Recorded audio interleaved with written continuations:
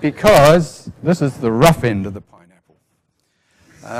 I'm afraid, you know, things go wrong, and that's what I deal with, so that's the rough end of the pineapple. Some years ago, a lawyer contacted me, and he said, I represent a small company. He said, there's been a big fire. It's in a meat packing company. It's all their refrigeration system went up. There's 3 800 horsepower compressors all burned up. He said there's been 30 experts and their lawyers who've gone there. They've torn it all apart. He said, long ago, we've been third-partied in. What that means is that one of the big companies has looked around to see who else they could pull into the lawsuit, and they found this little company that did temperature control on one of these motors, and they were in the lawsuit because the big company says, if we're going down, mate, you're coming down with us. So that's what the story's about. And the lawyer said to me, he said, this is what we're going to do. He says, we're going to crouch down in the weeds. We're going to find out what happened. We're going to pop up out of the weeds. We're going to shout it out. And we're going to back down in the weeds again and let them fight it out overhead. And we don't come up until they're all gone. And luckily, I managed to find out what happened in this fire, and that's exactly what we did. The interesting thing is that there's a very important design message from this whole thing that was completely missed in this entire lawsuit, and therefore I can talk about it. So anyway, that's my first one. And then I've got 4 more cases to show you which show other interesting things about design. You'll find that it's very simplistic, but that's what happens. Okay, so we'll see how we go. And hopefully this will work. Okay. With this motor, which is a big motor, the first thing I wanted to do, because there were all depositions taken, there were reports written, there were all kinds of opinions, the attorney said, we're going to go there, but first of all, you've got to read all this stuff. So that's what I did. And the first thing you need is to find a manual. And the manual told me a lot. And I've got to get used to this. The manual told me that to grease the bearings on this motor, you put the grease in at the top and it squirts out the bottom when it's full. And there's a sealing system in order to do it. So straight away I had an idea about how this motor worked. And that was turned out to be a very important thing. Because this is what happened. The operators had heard this funny noise when the motors were first installed and started, and they listened to it, and they actually contacted the motor manufacturer because they heard this rattling noise. And it was like a thin metal noise, and they didn't like what they heard. And this is what the manufacturer said. The manufacturer wrote a letter and said, don't worry about it, boys, it's okay. They all do that when they start up. In writing. But then the noise changed, and it was more like a surging noise. And the way it was described, it's like, wow, wow, wow, that kind of a noise. And so the operators got the maintenance in, and the maintenance used stethoscopes and listened to the bearings. But it so happens, they said they listened to both ends of the motor, but you can't listen to the drive end because there's a coupling there with a guard over it and everything. But you can listen to the other end, and they did. And the lawyers, these are all from depositions, by the way, so these are lawyers asking the questions. And they go into it in great detail. And so we had all these noises well described. And the operators actually were quite right.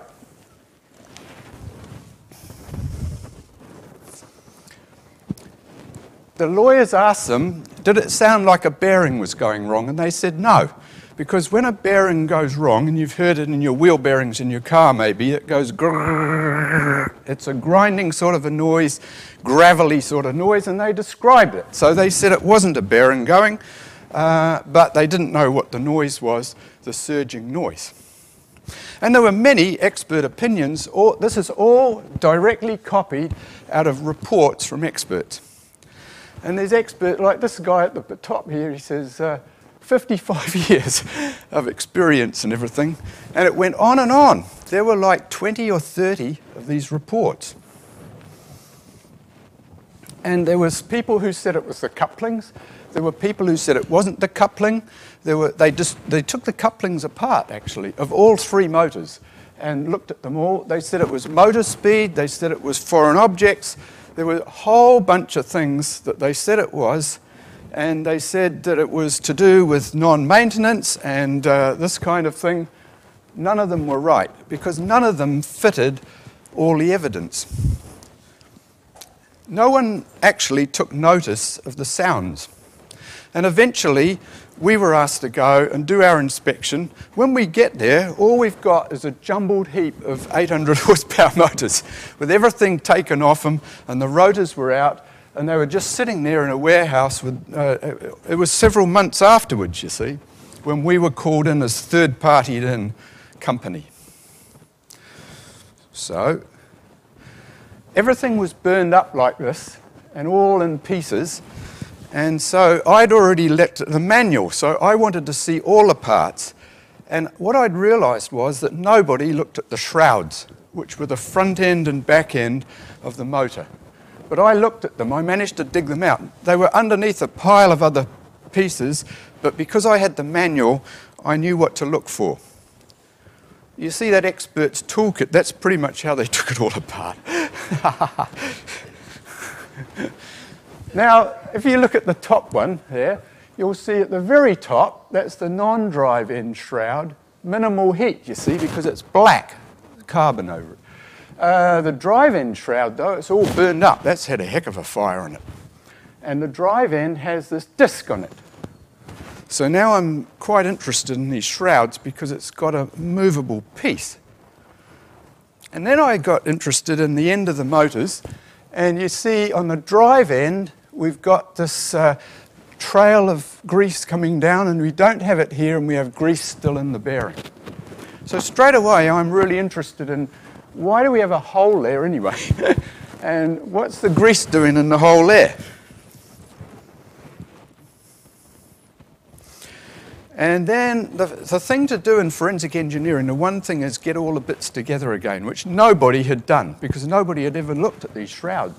So I decided I'd get a whole assembly back together again on one particular motor that showed the most fire. And I worked out how this grease seal works. You see, it's a disc, it's a flapper disc spring-loaded that presses against the face of the motor from the shroud. It's a little assembly, in other words.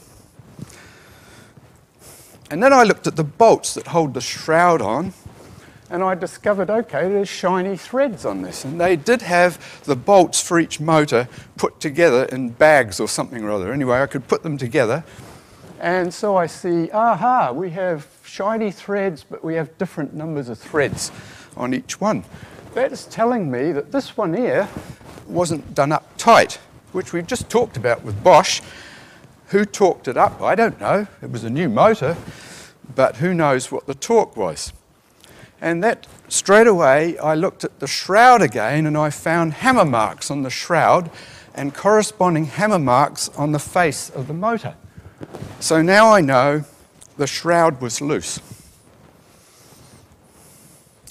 And then on the other end of the motor, it wasn't all burned up, so I could look at the seal and how it worked. And it's a cork seal, just a disc like that, spring-loaded against the motor from the shroud. But the shroud is loose on this motor. So now I do what I call a logic sequence diagram, because I could work it out then. And you'll see that that came up in my deposition because it's actually an exhibit. And it was pretty simple, really. You know, the bearing depends on grease, which depends on the seal. And the seal depends on the connection between the shroud and the motor, which depends on the 4 bolts, which have to be done up. The minute the shroud becomes loose, it starts vibrating, and the little seal starts doing this, and it lets the grease out. And once the grease starts going out, the bearing heats up, and then the grease fluidizes more, it runs out more, and we end up with a bearing with no grease. And we're still running the motor because no one realizes that's happened. So then what happens is you get what's called a dry running bearing. And this whole thing took me quite a short time to put together. The grease seal depends on the casing, plus the shroud, plus the bolts, plus the cork washer, plus the spring-loaded plate. So we've got all these components, and it's exactly what was talked about this morning and this afternoon, that you have to have a minimal number of parts and look at your chain and all the rest of it. And here we have a long chain, and there's bits we know aren't working. And there's a thing about called, in Pile and Bytes terminology, separate out critical functions. And that's the issue here that's most important in design. So this is what happened anyway. Okay, that's the rest of my little logic sequence, which was in the deposition, and this is a summary of it. Loose bolts, the noise number one is the rattling shroud. The operators were quite correct. The motor manufacturer was wrong. They never sued the motor manufacturer because no one realised it was anything to do with the design or the installation or anything like that, or I should say the assembly of the motor. You get leaking grease, a hot start bearing, and then you get noise number two. And that's really interesting because I have an old Jaguar from 1972, had it 37 years now, and it has a dry running bearing, which is on the air conditioning system. And it's a bearing that's up on a stalk, and all it is a tensioning pulley, and it runs out of grease because it's greased for life, but it's Jaguar. So, yeah. Okay, so anyway, what I did for the deposition, I got one of those bearings and I put it on a stick like that, and I took my stethoscope. And the attorneys don't know about stethoscopes and motors and all that, so I had to explain that and how you do it with a screwdriver, you know, which we all do, you know, stick your screwdriver in your ear and hear what the engine bearings are doing and all the rest of it. So I explained all that, and then I said, would you like to hear a dry running bearing? So in my deposition, I said, you all got to keep quiet. And there were 14 lawyers in this deposition, by the way, representing all these different companies. Spin the old bearing, and wow, wow, wow, wow, wow. And they were absolutely amazed. And so was the company, because they realized their operators were correct and no one had listened to what the operators had told them. So anyway, once they'd heard that, lots of parties had done inspections, lots of theories, none explained all the evidence.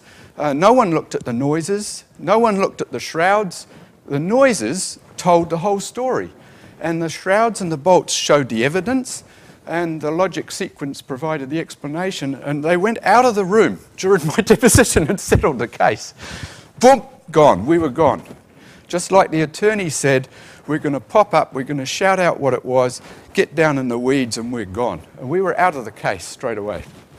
So the interesting thing from a design perspective is that it's flawed embodiment design, because the grease sealing function was critical, but was shared by these different bolted connections, which it didn't have to be. The loosening bolts had a vibration, and you got a leak of grease that went to a massive fire loss. Separate out your critical functions. From my terms, in engineering design terms, is what you need to do. So that's my sort of robust tip number one. Separate out your critical functions. Okay. So now I'm going to change gears, and we'll go to the Great Hospital Flood. And this is a totally different type of problem. The man's up there looking at something, and that's what he's looking at.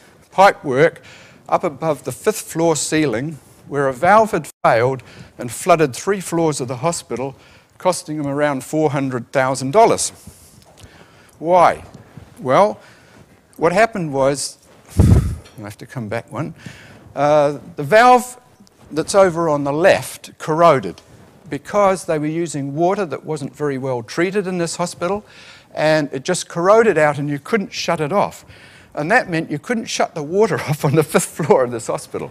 Why it was valved like that, I don't know. Anyway, there's a patented device, this thing over here, that they found out about, that you could put on a pipe, and it cuts through the pipe and you basically what you do, you clamp the two halves together with a Teflon seal on each side of the pipe, and you bolt it together, and then you screw this thing down. It cuts through both sides of the pipe, puts a plug in it, and then you've shut the water off. And then you can still use it as a valve afterwards. So in theory, it's actually quite a good thing. Well, anyway, they put that thing in there. And then what happened?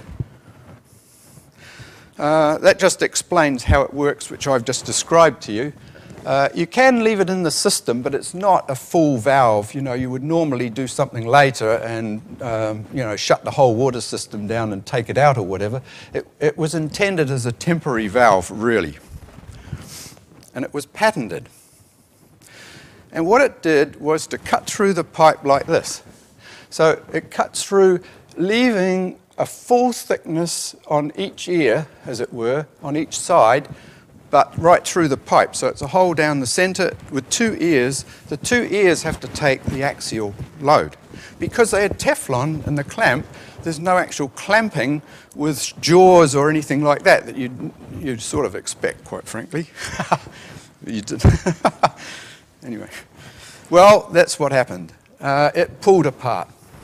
So the ears failed in axial load, and the pressure was just normal. There wasn't anything like that, you know, overpressure or anything like that. And the remains of the ear are shown there, as best I can, a few thousandths of an inch thick, or millimetres, whatever you like. Only a few of them anyway. 96% of the tube wall removed, 4% left to take the axial load, see? And you've got Teflon in there. Handy, very handy. Yeah, okay. So anyway, we measured all this stuff very carefully. And why did it pull apart? And it was simple. The bridge failed an axial load under normal pressure, water pressure. However, a lawsuit comes along, sailing along 5 years later, this sort of thing, and expert for the valve device, they called it, said, he was from a university, said, oh, no, come on, the plumber screwed it up. I'm representing a plumber. Not often I do, but I did. Anyway, he gets thicker ears. How did he get thicker ears? It doesn't make any sense, because we'd looked at it all very carefully. Well, he was a tricky expert, did tests with a later model valve that had a smaller cutter diameter. So he got thicker ears, all right, but we caught him out. So anyway, trial comes along, and that's just to show you there's an enormous difference between what we actually had, which was this, and the tube that was cut by the expert, and what the patent said, which was the full thickness of the copper. And the thing is, they're trying to do different thicknesses of copper with the same cutter, actually. That's part of their problem, not in the patent, but in the practical sense. So we figured that out, but then what he did, 10 days before the trial, he comes along and he says, oh, I did more testing, and it's okay. I got thicker ears. It's the plumber screwed up. And I could not, for the life of me, work out what on earth this guy had done.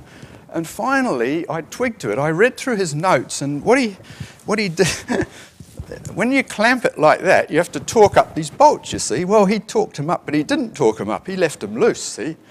They were just pulled up, just nipped up, you might say. And of course, there's no water going through the thing. If you only nip it up, what happens when you pull it up tight, it squeezes the side of the pipe a little bit to make the seal.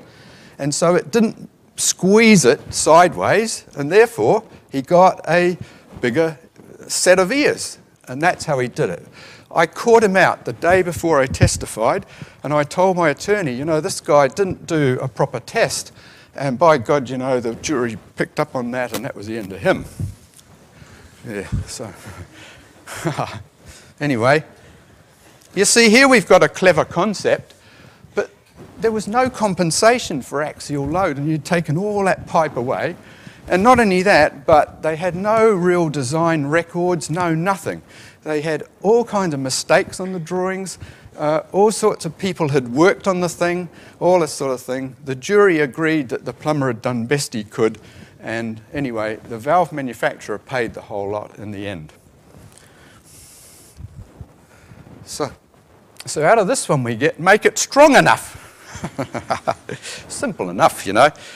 Yeah, all right. Now, the rubber washer case is very interesting for a different reason. This is an ISO 9001 company for design, and it's quite a few years ago, but they were proud of all that. They made fractional horsepower motors, and they did it for these bathroom fans, which, by the way, they don't mind if the motor's noisy for those. And they did them for home heating system fans as well. So those were the motors. They had 60% of the US market for these small motors. And an acoustics engineer within the company had done some testing, and he discovered you can quieten these motors down if you put rubber washers on the shaft. And he had two types of washer that he tried, quite out of the blue, a red one and a nitrile one. And the nitrile one worked, and the red rubber washer didn't work. So he said, I'm just going to put it on the drawing and change the drawing, and we're going to put washers on this. And he's inside the company, so it missed all the project reviews that you would normally do through ISO 9000. It bypassed the whole flipping lot because he just changed the drawing and sent it to the drafts people and put it through. And he didn't know how to specify this rubber at all. It changed during the time. Okay, so ISO manual, and this was out of their company manual, says you're supposed to have design reviews and all this, just the normal ISO 9001. And normally they would do it. But I'll tell you what, here's the specification that they used for that motor. This is the actual one. So what they did, they'd made motors for years and years. So when a new order came in, all they did was make a copy of the specification and wrote across it in handwriting what this motor should have done to it. And the main thing was that it had to ship quickly. That was the main thing. So that's the specification. And here's the concept. That's all there was. That was the only drawing for this. Nitrile rubber washer. Put it in, please. Okay, fine. And when it came to the deposition testimony for all these engineers, and there was a lot of testimony taken, it was amazing what they said. Because they really said, well, it's not really to do with us, you know. Okay, we just change things, and who approves the drawing? No one, and this, that, and the other. They didn't even know what an ASTM specification was. It's pretty amazing for a company that had such a huge percentage of the market. And then they took the deposition of the material guy who said put the washers in with this audio guy who'd done some testing and everything. And they took just what they knew about the specification and stuck it on the drawing. And they said it was a 70p135, which was actually wrong. That's a very specific specification for a specific company. And what happened was they ran out of that real quick, and so they started changing what they used. And in actual fact, that's the detailed design drawing. And if you can't read what the material is, you're exactly right. Nobody could. That's what it was. That's the actual one. Deposition exhibit, you see. And actually, it's got two things. It says 70p135, durometer 40, which is not a material. So for a whole year, the specification was being used on a drawing that had improper information about the materials. And it's only even valid for one manufacturer, even if you use the right number. And they were faxing the drawing, you know, with corrections on it a year later. So for a whole year, they were manufacturing with the wrong material on the drawing, specified on the drawing. So here we've got a problem that's not defined because they never did it right back here and went through the system. We got a bad design concept because it's only one idea, and who knows if it was good or bad. And we've got a concept right to production with nothing at all in between. And this is what happened in the claim. The motor manufacturer, they're the plaintiff, they said they claimed it was bad rubber. Okay, the parts supplier that claimed it was bad rubber too. Went along with the motor manufacturer, you see. We're the washer supplier. We claim bad design and bad rubber because the rubber was bad. Because what happened was they ran out of rubber and they went to another supplier and it didn't have any nitrile in it. And that supplier said, oh no, well this is equivalent to nitrile, but it had never been tested in a motor. So it actually, the motors all failed because of oil degradation. And they seized up and they had to recall the whole lot. It was a $30 million claim, this. And then the rubber supplier said, oh no, it was okay because you never specified it right, so we just put in an equivalent to nitrile. And everybody, all the experts were testing these motors like crazy. There were hundreds of motors being tested with all these different rubbers and everything. And my opinion just was the rubber was not to specification, so that was a problem, but the main failure was defective design by the plaintiff themselves. And the plaintiff backed right off. From the $30 million claimed, they backed off to $7 million, and the rubber supplier paid that. So not us. We're the washer supplier. Chain of people, you see. So a sort of a robust design tip number 3 is use your systematic design procedures. They had a systematic design procedure, but they never used it, you see. They bypassed the whole of 9001 simply to be able to put on their cards, we're a 9001 company, see. Okay, now we're going grocery shopping, changing gears again, where everything's put into plastic bags. That's my wife, actually. No, it's all right, don't worry. Plastic bag dispenser, it is, but it's not part of it. They wanted a bag stand, and the bag stand, you know, where you get fruit and everything, has the plastic bags that you just pull off and tear. That's the whole idea.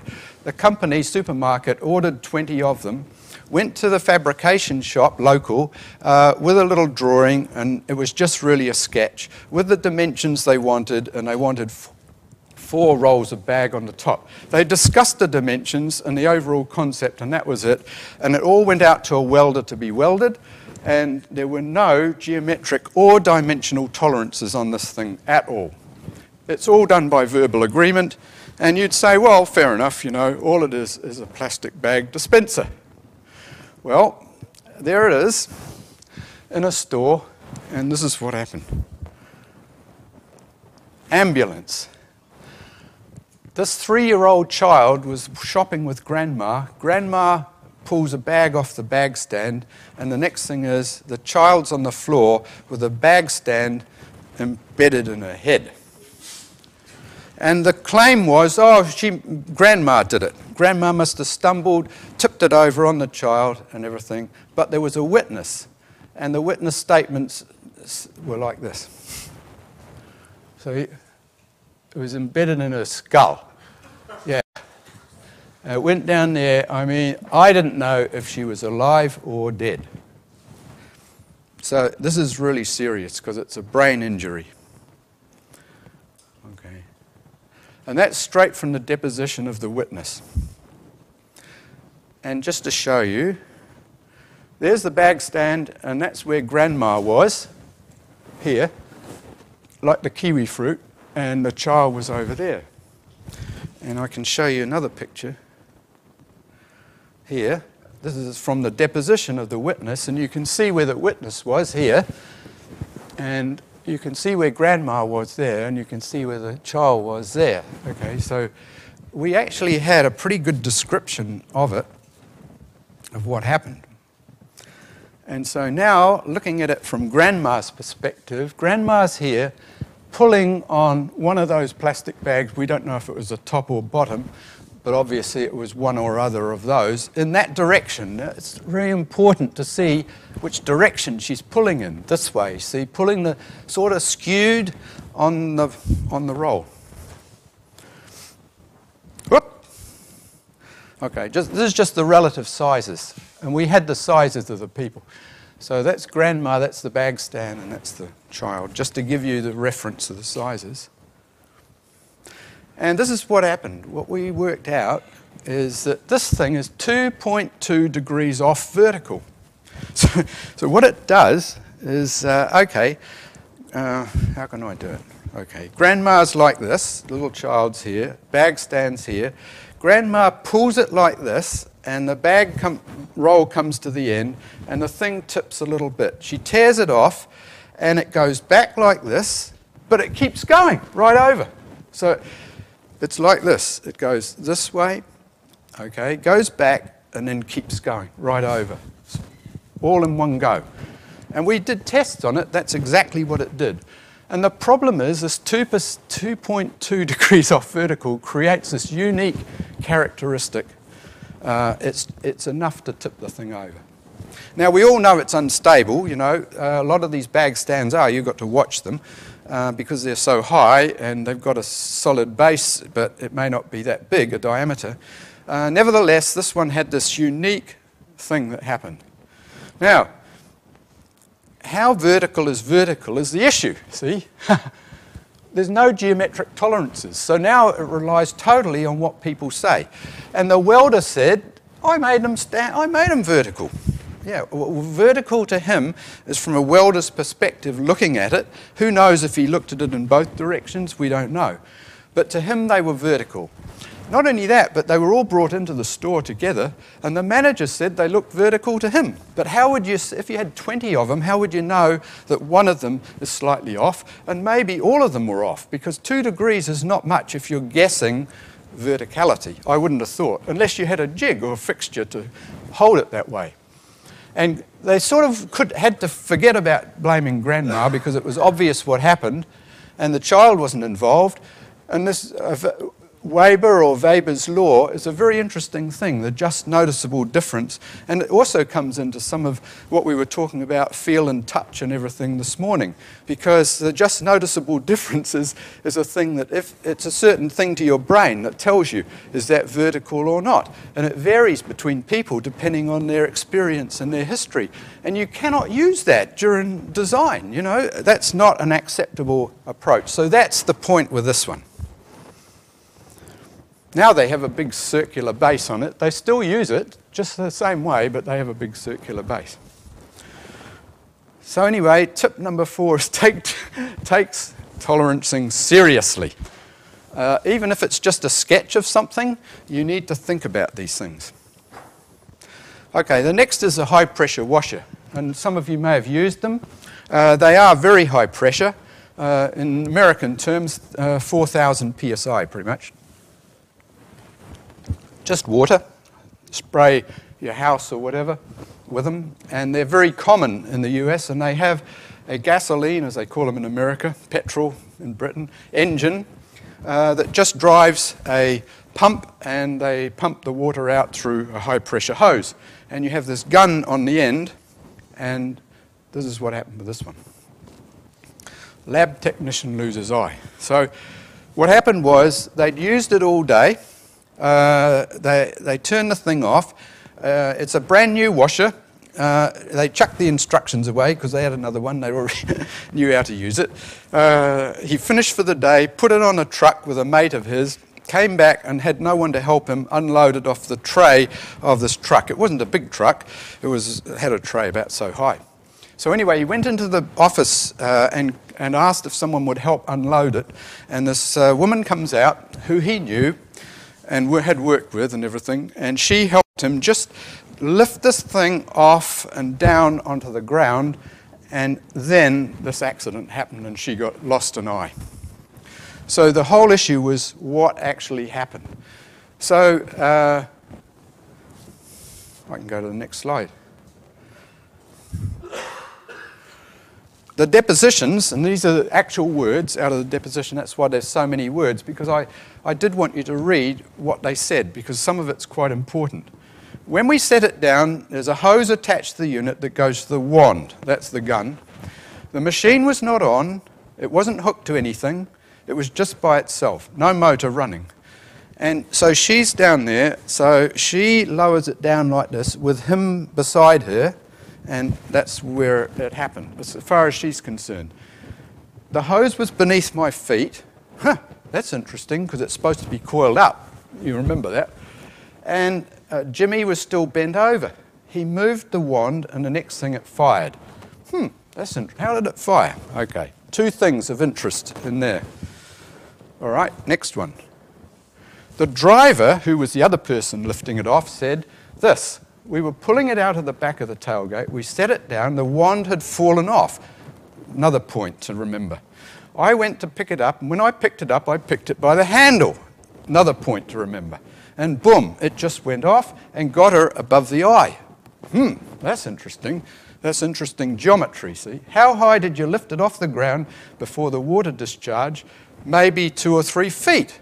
So he's down on the ground, the wand's down here. He picks it up by the handle, and he's got the handle 2 or 3 feet above the ground. But she gets it in the eye, and she's just standing up, see? Okay, next thing. Whoop. Next question. And in what direction was the nozzle end? And he says, away from me, okay? It was up towards the air. Okay, you'd gotten the wand 2 or 3 feet above the ground. Well, the back part yet, the handle. So he's got the handle 2 or 3 feet above, and he's talking about it being pointed in an upward direction. Yes, that is the key to this whole case. All right, so we keep going. I then went with the attorney to inspect this device and had a look at it all, and I went up to the manufacturer and had a look at an exemplar so we could do tests and everything, and I did. The manufacturer said, well, you know, we've tried these flow actuated unloaders, and what that does is if you shut the machine off or whatever and you've still got pressure between the machine and the wand, then it will automatically unload it. They've done all this testing and found that if you have any salts in the water or anything, it bungs up and stops working after a very short time. So they knew about all that, but the plaintiff was very forceful about the fact that they should have one. And so the attorney was asking him, you know, these very pointed questions. Until you purge the gun, there's water trapped. If you had a flow actuated unloader, that would not be the case, would it? That's correct. The minute he said that, the company thought they were in for millions. And they were really worried. And that's why I got called in and we went to do this inspection, and I did these testings and everything. But that was the problem.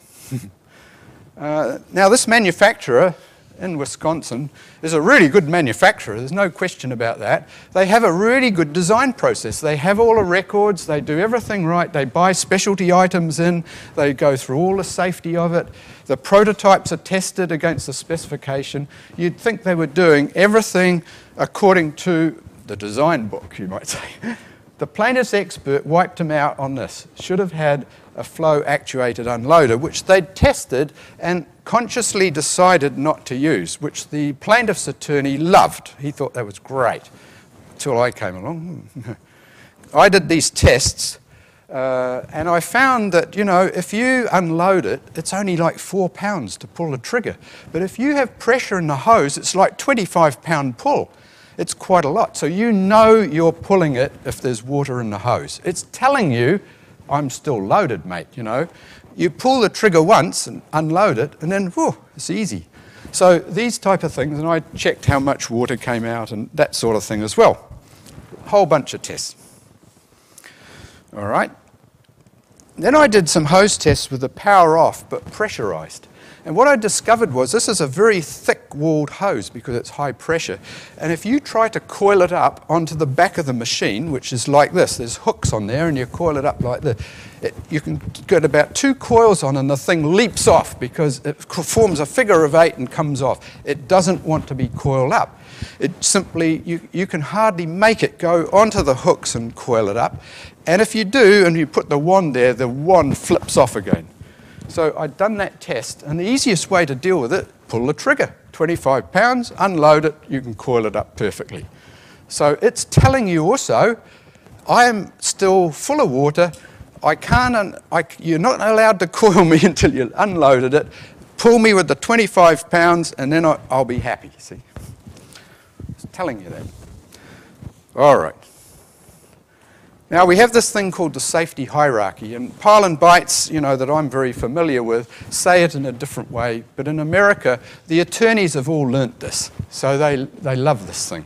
And they're always on about the safety hierarchy and all the rest of it, because they actually understand, you know, what it means. And it's basically eliminate hazard or risk if you can.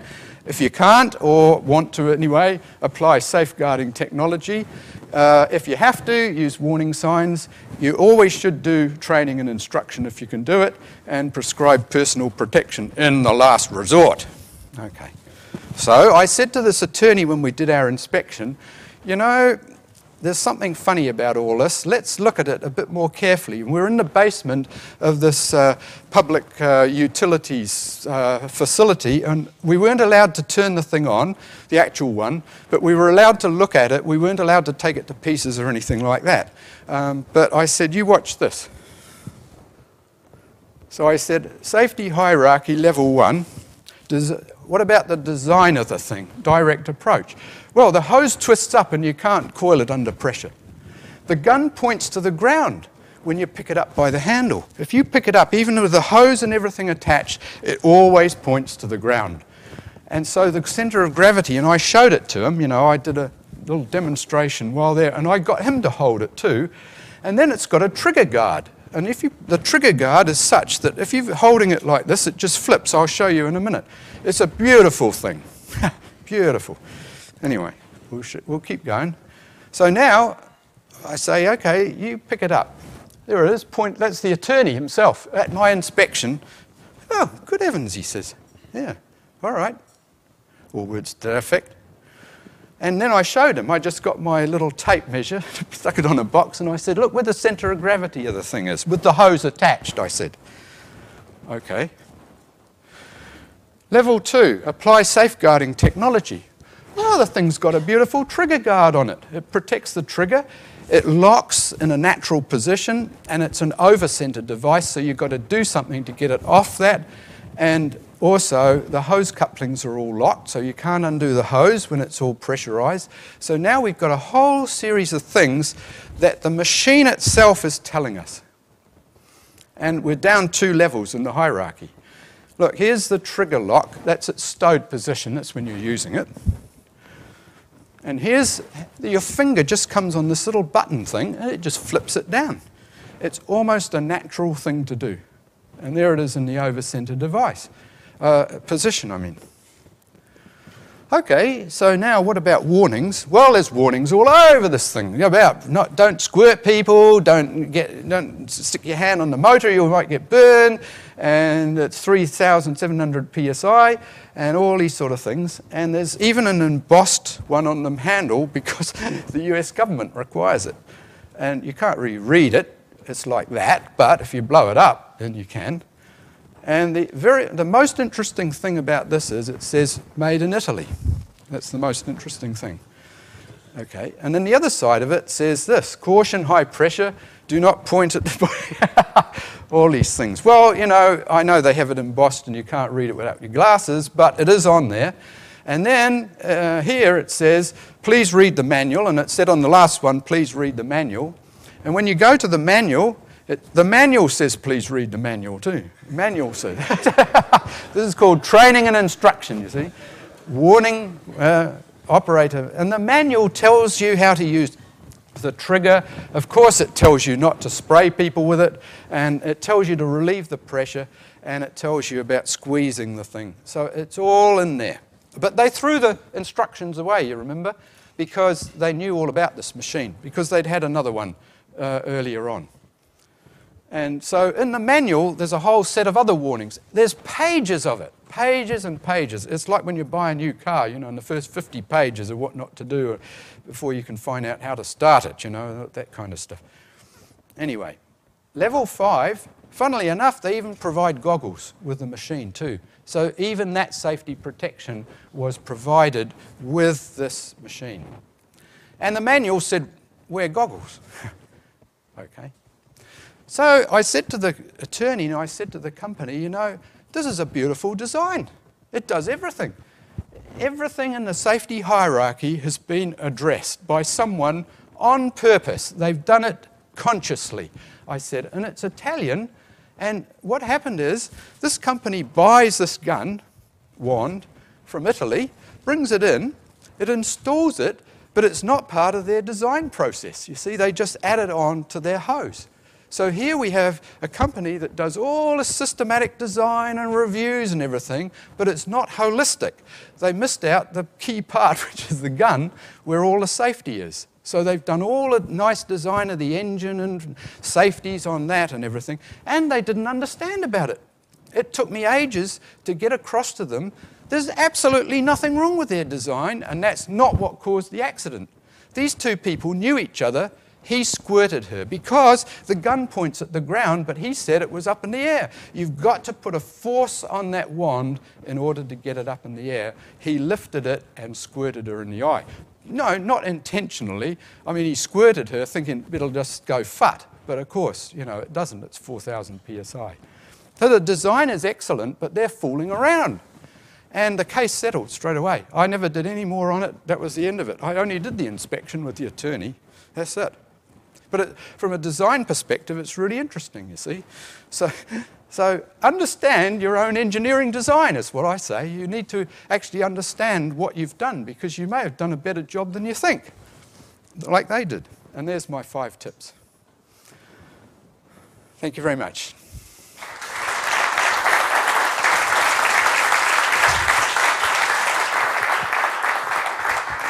Thank you. So, thank you very much, Crispin. Okay. Some new and interesting cases for me to hear. And Peter, can you just flick the light on your way out? Sorry. Thanks very much. Are there any questions for Crispin?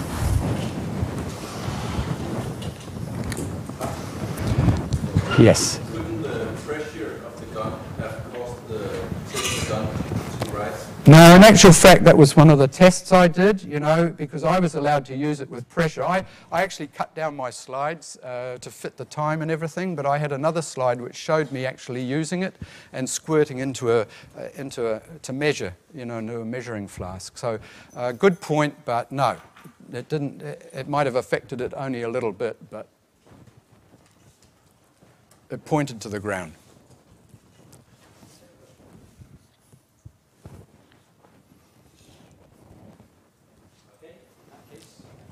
Thank you very much for a very great and entertaining talk. Thank you very much. You're right. Oh, thank you very much. Yeah. Thank you. Thank you.